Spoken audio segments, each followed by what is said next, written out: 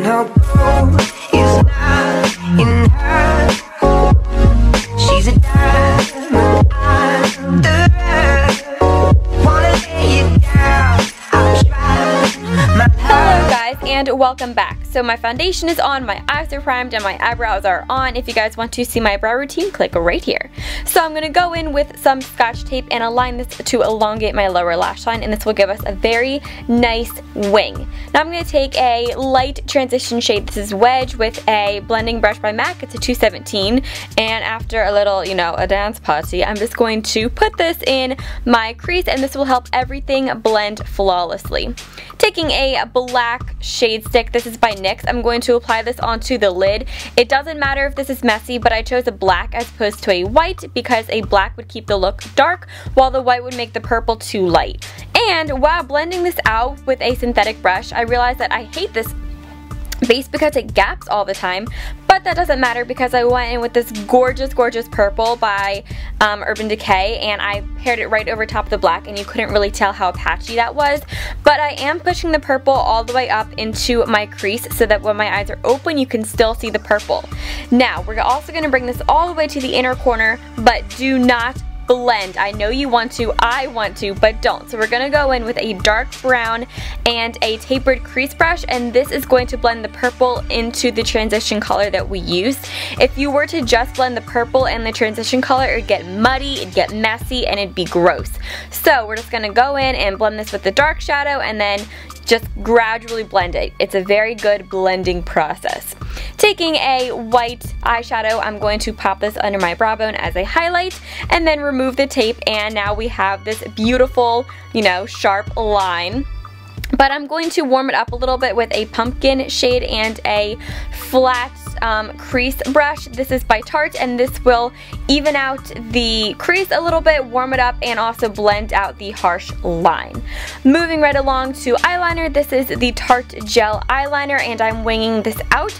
You don't have to do a wing, you don't have to do eyeliner, you could keep the tape on for this.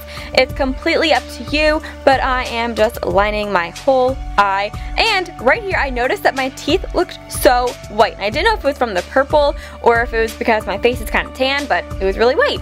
Anyway, I'm moving on to mascara, and this is the Tarte Gifted Smart Amazonian Clay. Then I'm going to go in with lashes. These are the 120s, but I already have a lash how to apply it, so click on the screen right now to watch that. And now my lashes are all on. Moving right along to concealer, this is the Urban Decay Naked Skin Concealer. This is my favorite concealer right now. I am loving it, and I'm just blending this out with a beauty blender. And if anyone is wondering, I'm in the shade Light Neutral. I'm not warm, it's neutral because the warm on me was very yellow and this was neutral, so obviously don't want to be too yellow.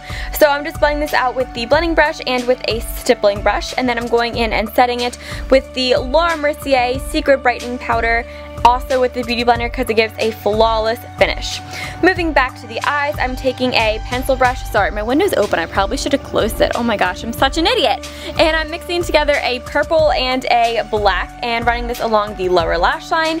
Oh my god, I'm so sorry. I should have closed my window. And then I am also rimming my waterline with a gray eyeliner.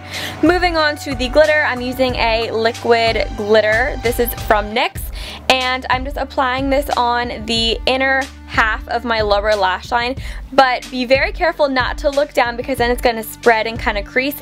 So I'm just fanning it dry right here and then moving right along to lower lash mascara on just the outer corner so that the inner corner can still pop with that silver.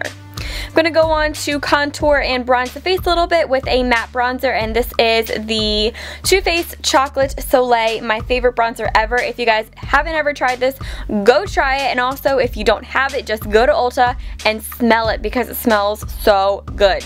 So I'm going to contour and then buff that in with a brush to make myself just, bronzy and glowy.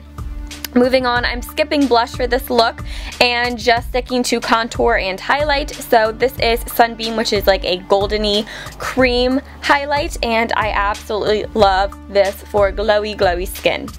Moving down onto the lips, I first started off with this Tarte Lip Surgeon, and I thought it'd be a lot more nude, as you guys can tell, but it was actually rather pink, so what I did was I paired it with this Lip Tar by OCC, and just with a brush, I think this is from Crown Brush, I just paired that right over top of the Lip Surgeon, and I really liked it, but I wanted a little gloss, so I just added a nude lip gloss, and this is by Tom Ford.